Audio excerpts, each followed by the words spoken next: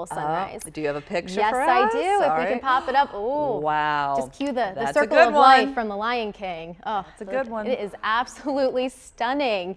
I love seeing the bright hues of yellow and orange and red off in the distance. You can see out by Arundel Mills. A beautiful shot. We're starting off with clear skies and even very cool temperatures outside as well.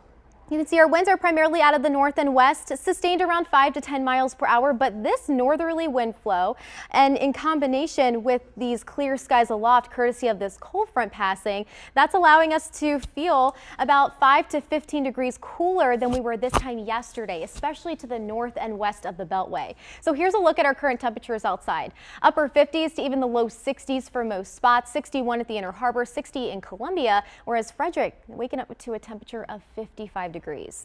Don't worry though, we are going to be dealing with temperatures gradually rising into the upper 70s and the lower 80s later on today. So we're waking up to a clear start. We're going to see bright sunshine throughout the afternoon and into the early parts of the evening. 77 degrees right around 12 o'clock. Not a bad day to walk your furry friend. Annie sent me a picture of her furry friend Sam. Apparently he loves to go to the parks and he is just full of energy. So Annie, thanks so much for sending this cutie into me. Oh, he's just fabulous. Make sure he gets a walk in the park today because it's going to be a great day to walk your furry friend this afternoon or even early parts of this evening. We're looking pretty tranquil and very pleasant with low humidity today.